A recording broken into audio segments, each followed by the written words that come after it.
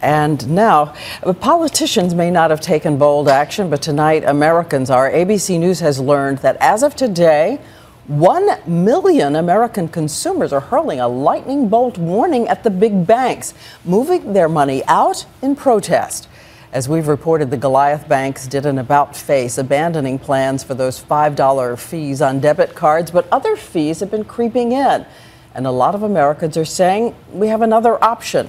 ABC's Matt Gutman has been on this story for weeks and brings us the news tonight. The big banks may have retreated on those $5 debit fees, but hundreds of thousands of Americans are on the march, outraged at all the other fees for overdrafts, even using the ATM. That means across the country, people like small business owner David Meinert are mutinying. I'm moving my money from 4 of my businesses to out of Bank of America and Chase. Bringing $3 million worth of business with him.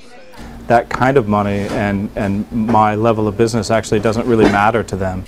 For Meinert, the end came when his banks refused a new line of credit. For others like Kristen Christian, it was that ATM fee. I couldn't support the principle behind the $5 fee structure that targeted anyone with less than $20,000 in accounts because those people couldn't afford it. Disgusted, Christian launched Bank Transfer Day on Facebook, slated for tomorrow.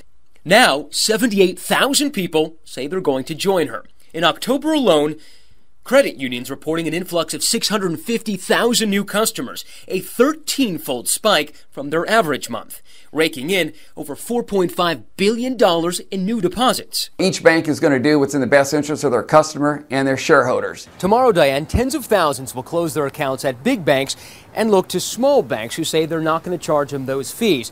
The big banks are saying no matter what happens, they'll have to recoup that revenue, meaning a future with more fees and probably some more upset customers.